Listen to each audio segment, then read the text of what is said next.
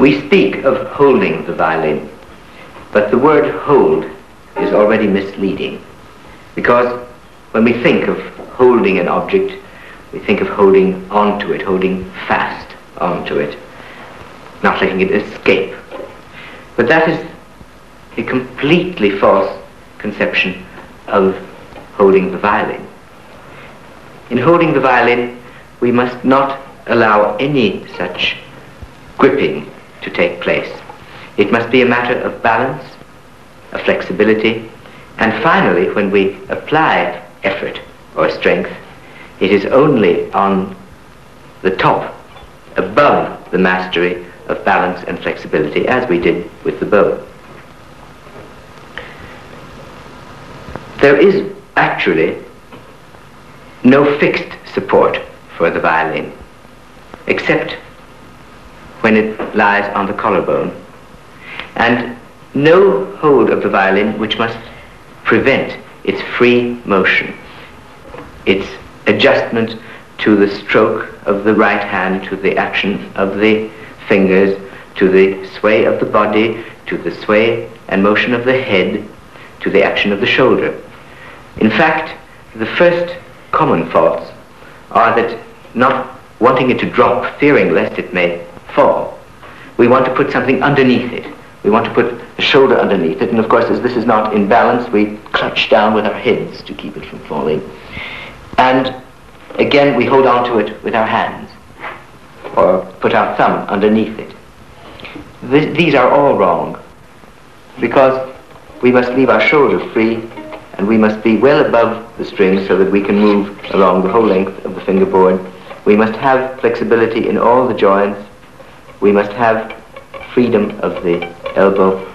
Perhaps little Karen, who has had almost no experience in holding the violin, might show us what the first reactions are. These are the difficulties. Karen is trying to hold the violin with her hands, and she has no freedom that way. Her fingers are almost out of commission and touching each other. She couldn't possibly come way up the fingerboard in that position. Try to move up and down the fingerboard, Karen.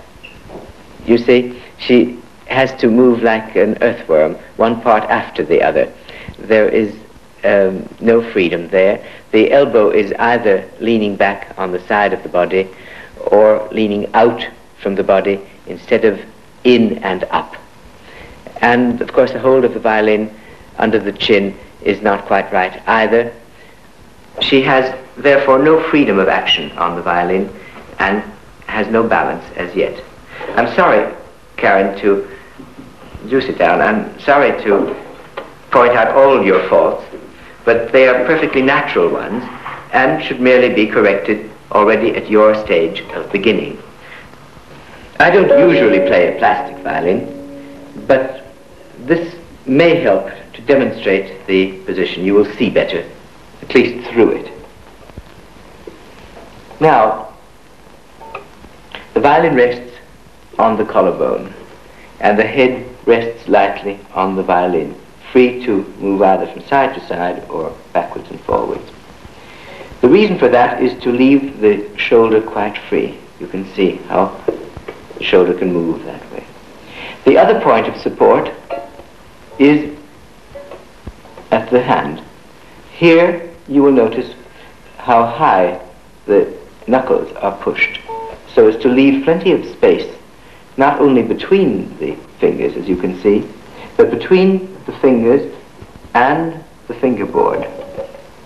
You will notice the space, the rounded space within the hand, between the inside of the hand and the fingerboard. It is important that the violin should be supported and touched only with the fingertip and the soft pad of the thumb. You will also notice that the fingers rise almost vertically off the fingerboard, and that the level of the knuckles from which the fingers fall is above the level of the fingerboard. You will also notice the space between the fingers. They should be trained to fall naturally, equidistant from each other. And in this position, The elbow is free to swing, the shoulder is independent, the fingers can rise well above the fingerboard, there's space everywhere. Karen, perhaps you might show me your hold of the violin. That's very good. If you can increase even more the space between the root joint and the first finger base and keep that soft, free, that will be very good. Thank you, Karen. Now, to begin to find this hold, I think it is best to start with the violin hanging from the collarbone and the head and see if we can keep the shoulder free. At this point, everything is hanging and relaxed, and the shoulder, as you will see, is not concerned with the support of the violin. It can be moved away, can be quite independent of the violin. To raise the violin, let us put the thumb on one side of the neck and the second finger on the other, not all the way down, because at this angle, with the hand closer to our body, it's easier to raise the violin and to hold it up. Now, as we raise the violin, you will see the thumb remains in its angle, right angle, vertically, and I lift my head to make room for the violin, for the new angle of the violin. I place the head back on again. All the while, as the violin has been coming up, we have been creating more and more room for the whole arm, which is now quite free. The violin is resting on the pad of the thumb, which is still nearly vertical. I'm not allowing the thumb to support the violin from below the neck, nor to fall into the crook between the fingers, nor do I bring up my shoulder to hold the violin, because then I would lose all the freedom I have been creating with the shoulder free. Perhaps an easier way to find the feel of the violin hold is with the help of a crutch, a wall or a hand. Rosemary, perhaps I might demonstrate on you. Now let me support the violin. Let the arm hang first of all, right down. And now bring up your hand to playing position, not disturbing the softness in the arm, no responsibility in the shoulder. Put your third and fourth finger on the A and E string. Raise the knuckles well above the fingerboard. Keep this straight. Thumb a little more on the side of the neck. Go well into your root joint. Now I will gradually leave go and try to keep the same softness.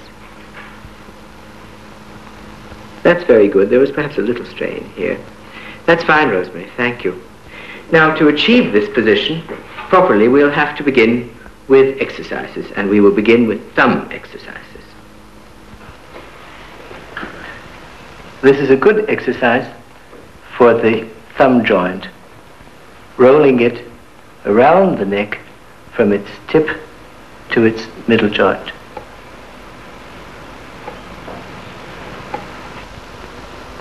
Here's another exercise.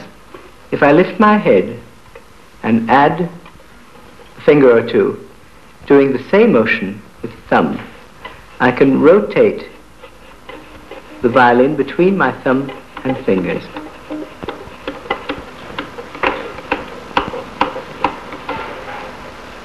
Here is a further exercise which involves not only the thumb, but allows the hand to rise with the elbow and the elbow swing. The thumb does almost the same motion as it did, but as the hand rises, it goes into the root of the thumb, which you can see.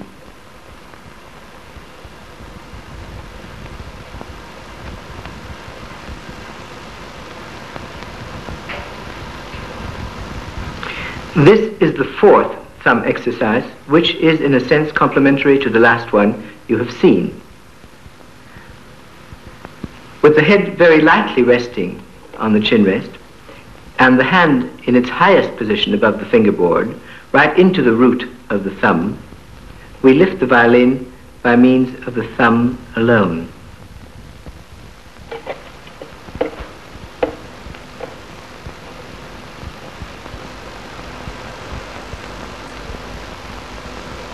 Now, for the first time, let us move in the finger. I don't mean by that moving the finger up or down, off the string, along the string, up and down the fingerboard, vibrating, but merely letting the finger rest without pressing the string down, rest lightly on the string, and move again as high as we can above that finger without changing the angle of the first joint of the finger, the joint that is next to the string. In doing this, we must also remember that we must create space inside this hollow between the violin and the arm. To do that, we must let the shoulder drop each time we raise the hand. The shoulder drops back. We must not allow the shoulder to join in the same direction of movement like that. That would paralyze us. But we must do this.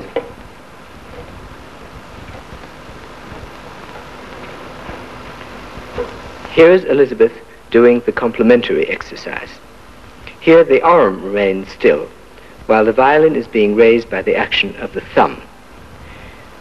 All the while, the angle of the first joint of the finger, the joint next to the string, remains constant.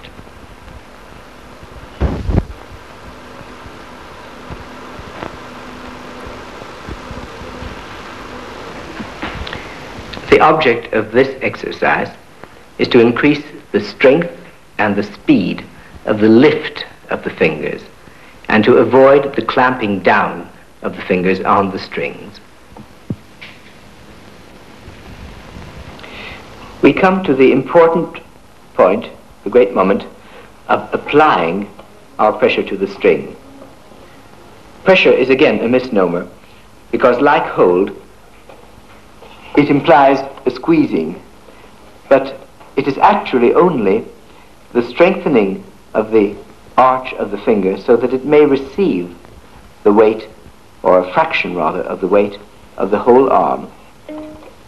In this feeling there is rather an extension, an expansion of space, with the shoulder relaxing, surrendering its weight, relaxing backwards, allowing the elbow to swing a little more around the violin so as again to bring more weight directly vertically over the fingertip.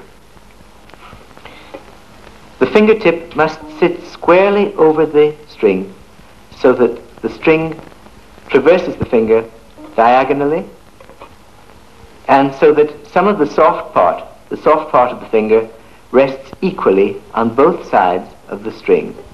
There's no need to press the string more than this. In other words, the soft part need not be squeezed onto the fingerboard, only as much as is required to carry the weight that will stop the string at that point so that it may vibrate clearly. The finger also must never pull the string to one side like that, or push the string away to the other side. In other words, the weight must always fall directly, vertically, squarely on to the string. And this happens with its accompanying sensation in the shoulder and the elbow, as I described, each time a finger comes down, even when it happens microscopically, and in any position on the fingerboard. In fact, the repeated falling of the finger is a very good preparatory exercise to the vibrato. Now that we have secured the finger to its point of contact on the fingerboard, we can begin using the horizontal swing parallel to the fingerboard and the strings. Here, the first joint of the finger, of course, changes its angle from this folded to the almost flat. As we do this exercise, you will notice how the motion goes from the fingers into the knuckles and indeed into the wrist. And we also feel a rise as we pull the violin away, as we move into the flat direction. At no time should the fingers touch each other, neither that way in the flat, nor that way in the folded.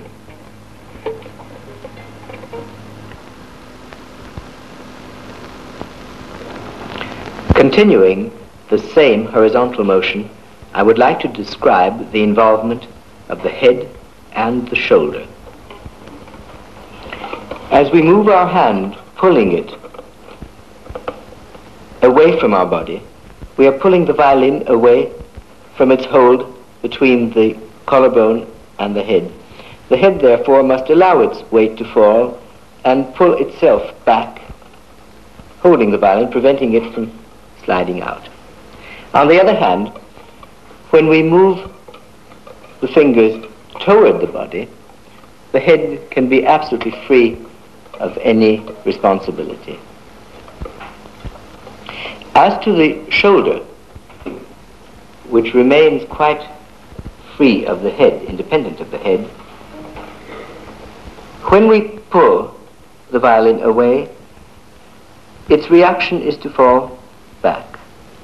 When we push toward the body, its reaction is to come forward.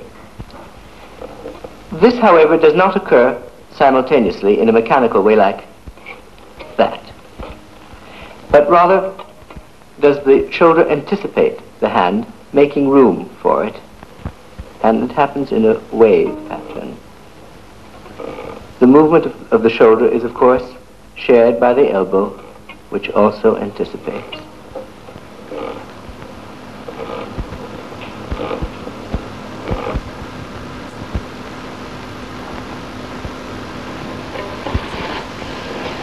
Now we can resolve our three pairs of motions: the vertical, up and down, the horizontal with the fingers on one spot, backwards and forward, and the lateral swing of the whole arm into one three-dimensional circle involving every joint of the fingers, the hand, knuckles, wrists, elbow, and indeed shoulder, first in the clockwise direction,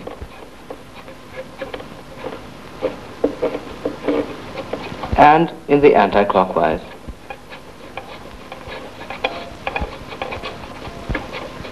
Now we have three exercises concerned with the reciprocal flexibility of the thumb and the fingers. In the first, the finger remains on its spot and the thumb is moved, and in fact is helped being moved by the finger.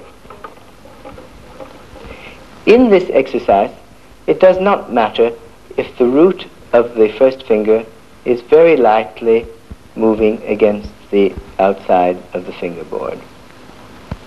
In the second exercise, the thumb remains on its spot and the finger moves either in a palm smack bounce above the thumb or smack bouncing with the back of the hand below the thumb. This resolves into one action like that.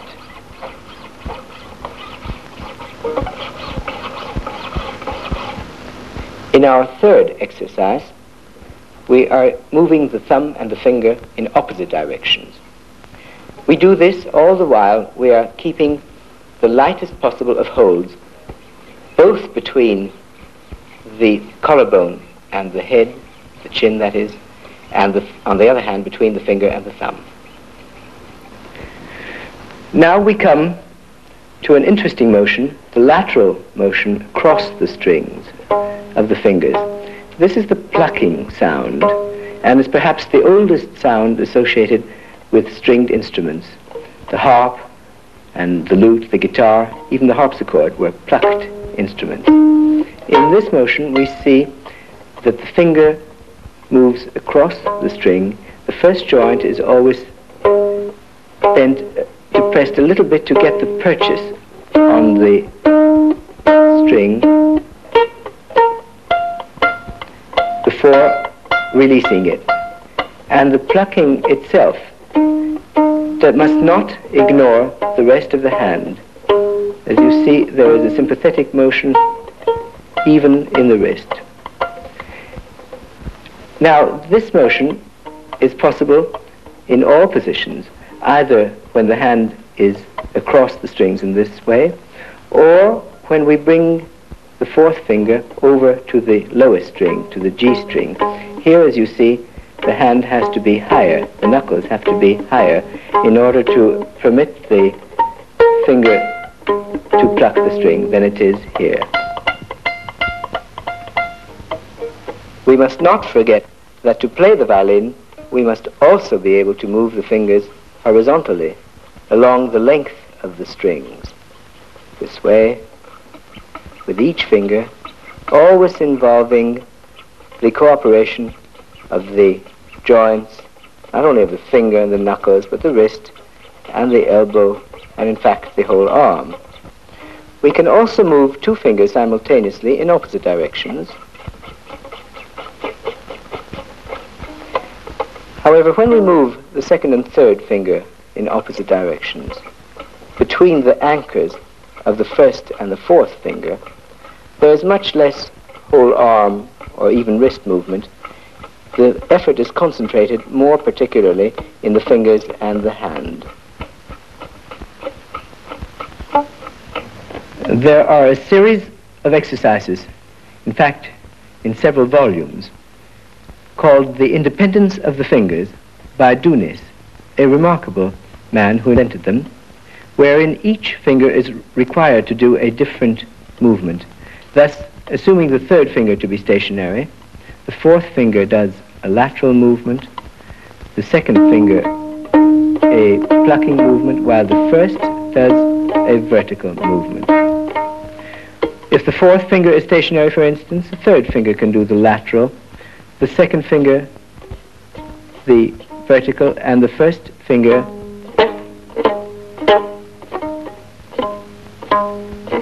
the plucking.